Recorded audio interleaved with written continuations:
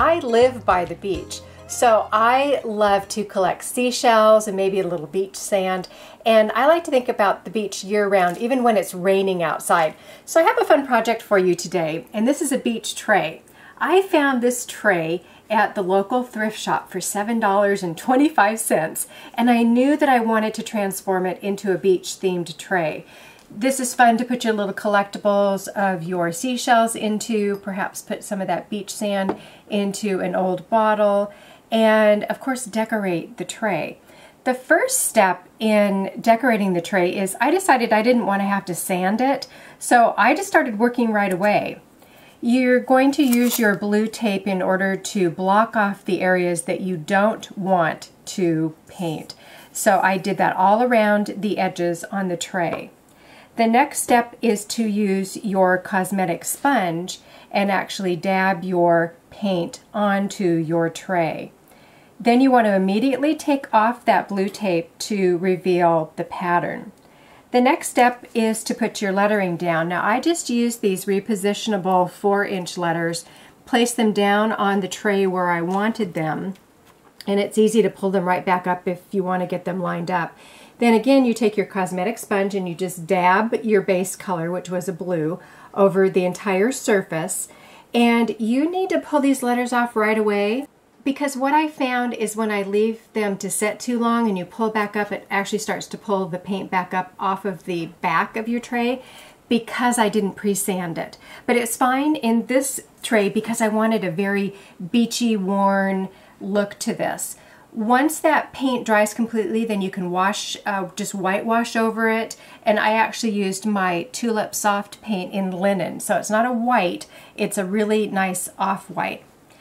Then if you want to, you can go ahead and spray seal it with the Aleene's spray sealer in matte or gloss.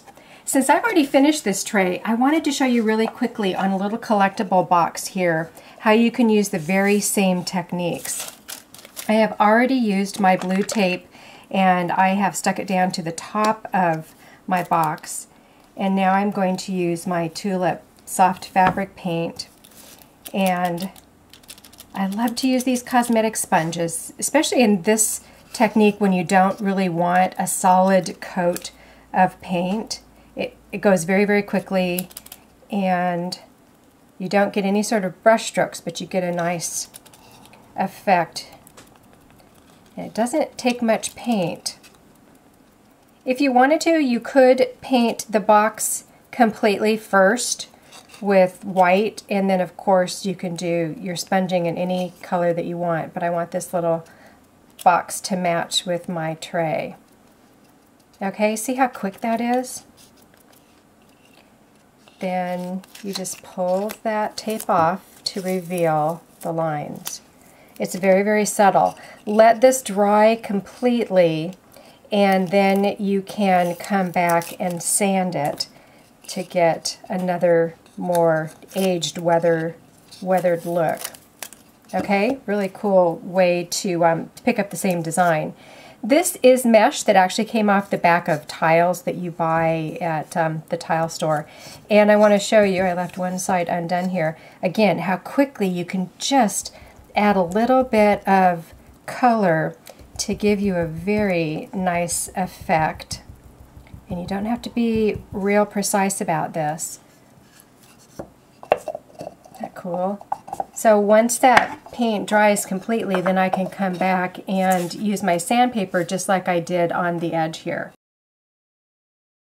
The final step on my box is to take one of my seashells and dip it into my Aleene's super thick tacky glue